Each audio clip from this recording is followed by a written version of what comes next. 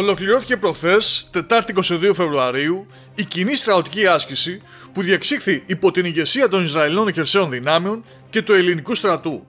Στρατιώτες των Ισραηλινών χερσαίων δυνάμεων και του Ελληνικού και του Αμερικανικού Στρατού προσομοίωσαν ένα ευρύ φάσμα σεναρίων στην ελληνική επικράτεια. Οι ομάδες επικεντρώθηκαν σε μια ποικιλία διαφόρων τομέων, συμπεριλαμβανομένου του αστικού πολέμου, της διοικητικής μέρινας μάχης, της νυχτερινής μάχης, των μηχανικών δυνατοτήτων, του πυροβολικού και της προστασίας των συνόρων.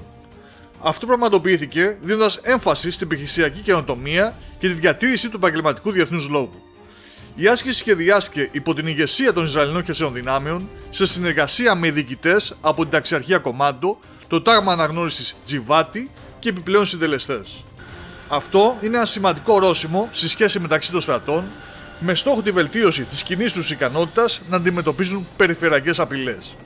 Η άσκηση ολοκληρώθηκε με επίσημη τελετή, κατά την οποία απονεμήθηκε μετάλλιο εκ μέρους του διοικητή των Ισραηλινών χερσαίων δυνάμεων, υποστράτηγου Ταμίρ Ντάι, στον αρχηγό του Ελληνικού Γενικού Επιτελείου Στρατού, αντιστράτηγο Άγγελο Χουδελούδη, ως ένδειξη εκτίμησης κατά την έναρξη της υπηρεσίας του.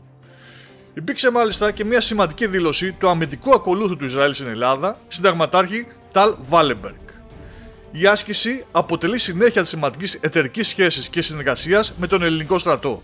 Στόχος της συνεργασίας μας είναι να εξασκηθούμε, να εκπαιδεύσουμε και να μάθουμε επιχειρησιακές έννοιες, προσεγγίσεις και πρόσθετους μηχανισμούς για να τελειοποιήσουμε την κοινή μας ετοιμότητα και να μοιραστούμε τις γνώσεις, την επιχειρησιακή εμπειρία και τις μεθόδους μας.